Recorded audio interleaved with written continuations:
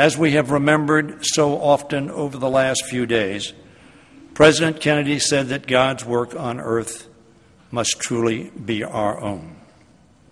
Sarge took that responsibility seriously. Sargent Shriver made America better, and he made each of us better as well.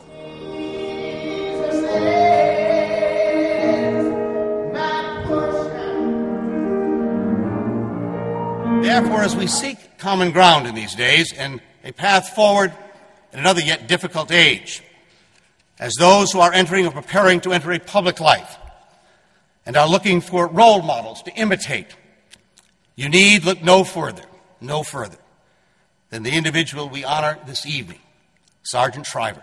I used the time while I was waiting until the next plane to write some brilliant notes that I was going to favor you with here today, and I left those in my overcoat. And I will honor him the rest of my days and his splendid family, and I'll treasure all the joy, cheer, optimism, and faith that he imparted to so many of us over the years.